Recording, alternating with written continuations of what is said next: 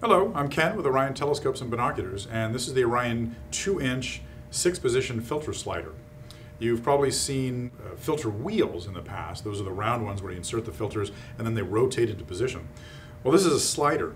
The advantage to a slider is you can have more positions on it because a filter wheel would have to get very big to accommodate a large circle of many filters.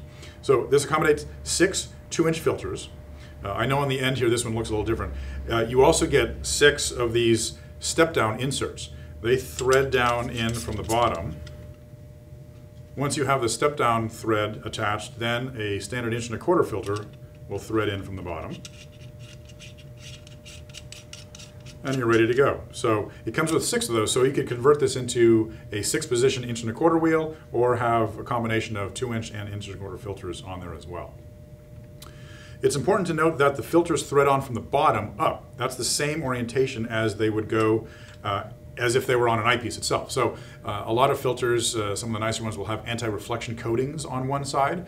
So when they're threaded up from the bottom, the reflection coating is in the proper orientation based on where the eyepiece sits. So you're not reversing the filter and using it not the way it was designed. It slips into a 2-inch focuser, and on top you've got a 2-screw compression lock. On the inside is a brass ring that grabs the eyepiece evenly around the top. So you're not going to, first of all, scratch the barrel of your eyepiece with a single set screw, and it holds it very, very rigidly. So there you have it, the Orion 2-inch 6-position filter slider. Thank you very much. Clear skies.